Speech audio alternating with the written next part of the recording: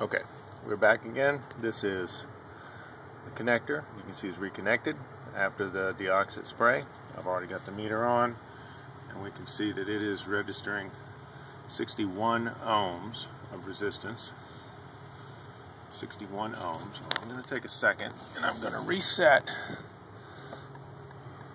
my min-max. That way, if I do have any fluctuation, it'll show up on the meter, on that scale, even if I miss it. I'm going to reach over here again.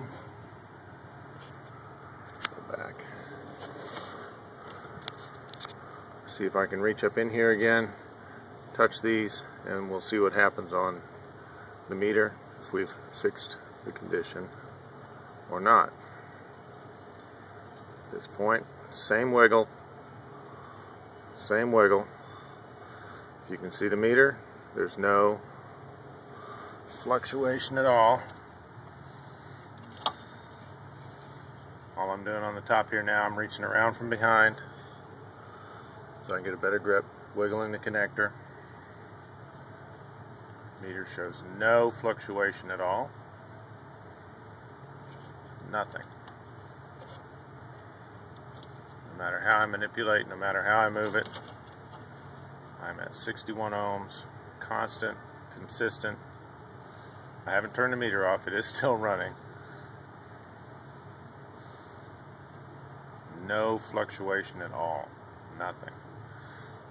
And that's exactly what we wanted to see.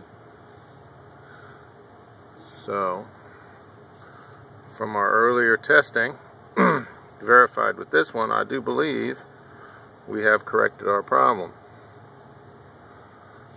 We're going to restore the car, operate it, and we're going to verify that the problem is indeed fixed.